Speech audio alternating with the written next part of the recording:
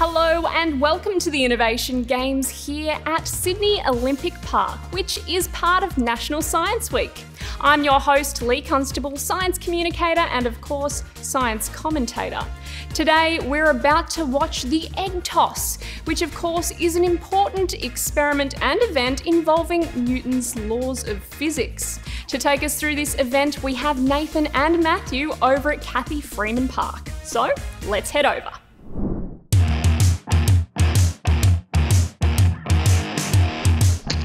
Hey guys, I'm Matt Gilkes. I play cricket for the Sydney Thunder and I'm a wicketkeeper batsman.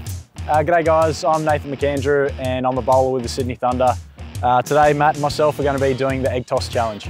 So we're going to be throwing an egg to each other, starting really close and see how far back we can go without it breaking.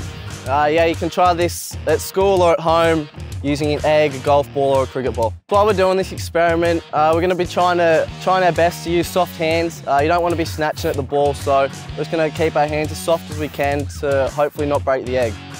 All right, let's get stuck into it. Matt and Nathan are not strangers to throwing and catching things. It is one of the core principles of cricket, but normally a cricket ball isn't something you worry about smashing, so let's see how they go. All right, here we go. 2 metres.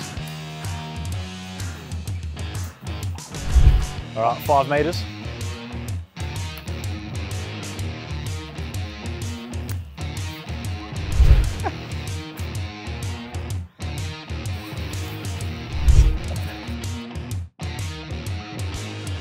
Oh no. Oh.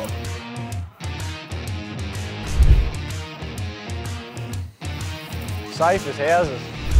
Here we go, about 40 metres, no, probably 35 actually. Oh no. Yeah! Yes! Oh, okay, let's watch that in slow motion. Now you'll notice the further the guys are getting apart from each other, the more they have to move with the momentum of the egg to be able to catch it without smashing it. All right, we're at around about 45 metres now. We've got to get the throw right here. Let's see how we go. There it is. Yeah! Lovely pass, brother. The further apart the cricketers are, the more force they have to put into that throw at the start so that the egg or ball can make the distance. Now that also means the person on the other end of the throw has to take more acceleration and momentum into account when they're catching it. They have to give enough distance in their catch to slow down that momentum without smashing the egg or dropping the ball. All right, 55 metres. Oh, it's a dime! Yeah! Touchdown! All right, we got 60 metres. Yeah, that's it. Yes! Woohoo! All right, roughly 70, 75 metres. This is as far as we can go, I reckon. Oh, it's good.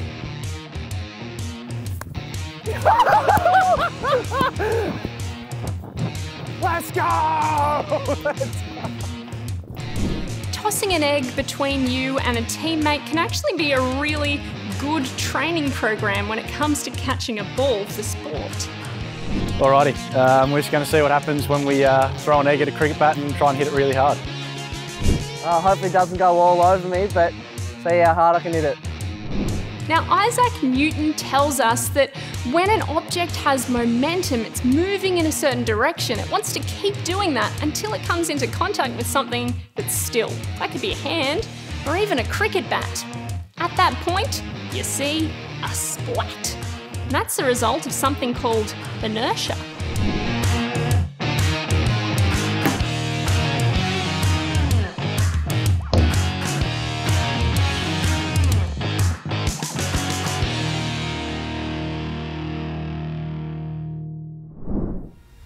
Well, cricketers certainly know how to catch an egg without making a mess.